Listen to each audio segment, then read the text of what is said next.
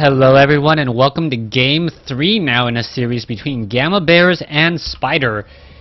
Game 3 from the TeSL Finals Taiwan Esports League, and looking forward to this game.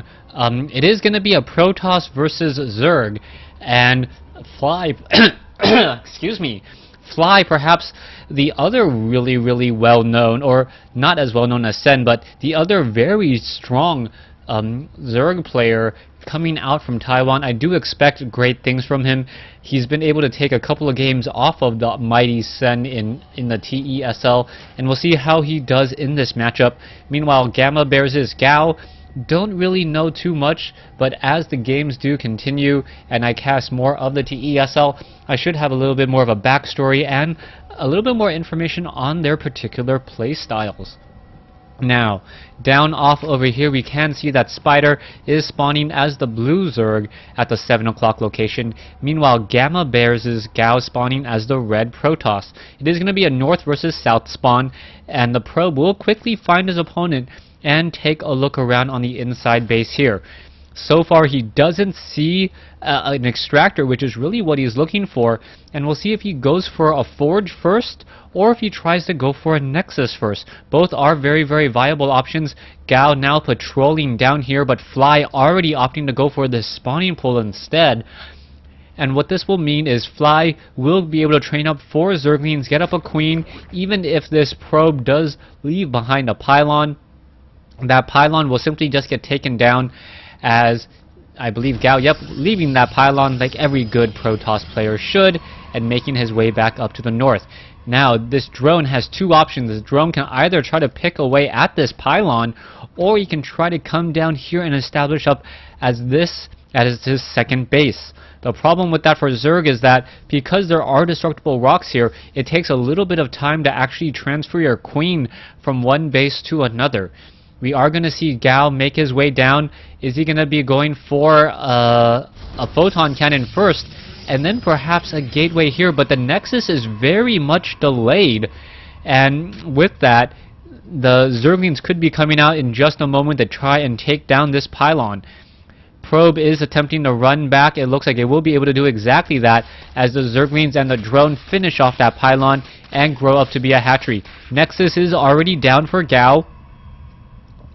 Fly still needs a little bit of time. Another drone making its way over, so it looks like Gao may try to set up a second and third base all at the same time.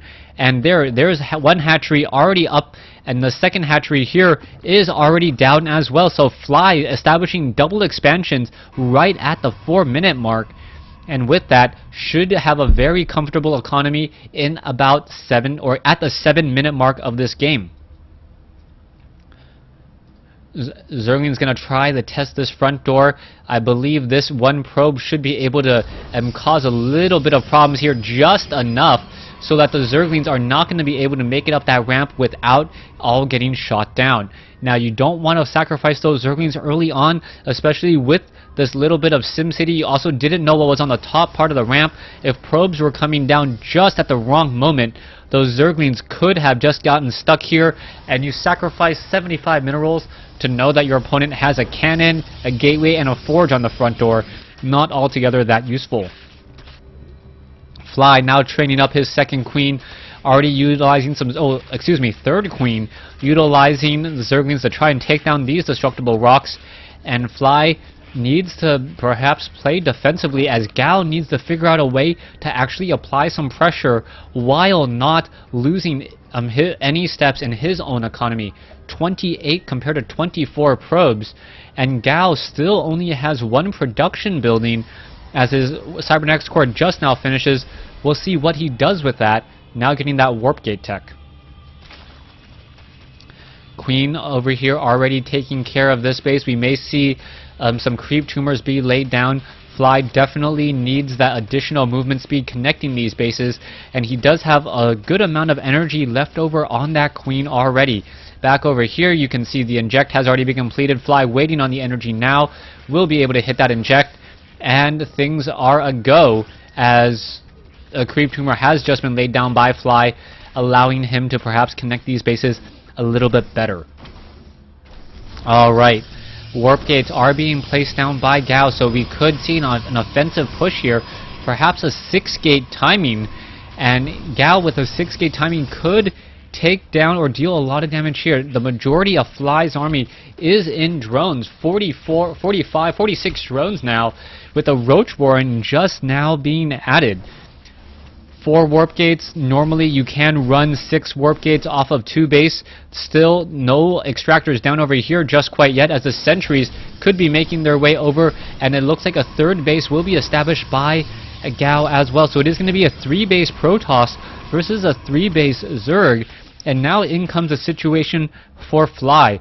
Does he try and establish up this base here, or does he just now transition heavily into Roaches at tier 2 and try to knock on the front door and make sure that this base does not get up and running? Fly pretty much has free sight anywhere he wants to see now, which it could be a bit of an issue for Gao, as Gao is not going to be able to surprise his opponent. More warp gates just now being warped in as well, a photon cannon being added, and Gao sitting on 7 warp gates should deal a lot of damage. The only problem is he only has level 1 weapons upgrade, and these warp gate units are not going to fare well against the mass roaches, which I think is going to be Fly's style. Harvester count 67 compared to 46. In comes 3 more warp gates now. Here's 2 additional assimilators running up now on 4 gas compared to a 5 gas Zerg. Fly has also getting up that hatchery, meaning he is going to be transitioning into a heavy push sometime I would guess around the 11-minute mark, 10-minute 30-second mark. He should have that round of larva just come out perfectly. He needs an extra queen though, as we now see all of these units come down the banana hallway of Entombed. This is one of those situations where units are going to be coming in straight up here, and this could be a bit of an issue, as we are now going to see Stalkers straight up walk inside this base and take a free look around. Drones now coming off, and this could be bad. There's a force field. Sentries coming in from the back. Force fields coming down, and Fly is getting caught completely unaware and out of position. Gao now trying to just take down many drones, and Gao is completely in control here, as those force fields caught Fly off guard. You can see reinforcements are coming back down over here. Sentries are doing a great job. Fly is completely caught unaware. Needs to get a lot more roaches. Needs to get more injects, but this is not good news for Fly. Force field on the ramp. Zerglings unable to engage. Fly now coming over with drones. And Gao with a perfect timing on this attack, catching Fly. And Fly just needed about another 30 seconds. This timing from Gao was absolutely perfect. These 7-8 gateways powering this entire attack here, and now with a 110 supply compared to 52. Spiders Fly says GG, as Gamma Bears' Gao takes Game 3, a rubber match, taking a 2-1 lead in this series. Now, I will be casting a couple of games a day. Thanks for watching. Thanks for listening. If you guys want the TESL games earlier, please let me know. Tomorrow is going to be Warcraft Wednesday, but I can cast a little bit more to make sure you guys get your TESL fix as well. Thanks for watching. Thanks for listening. Hope you guys enjoyed Game 3, and hope to see you guys on Battle.net.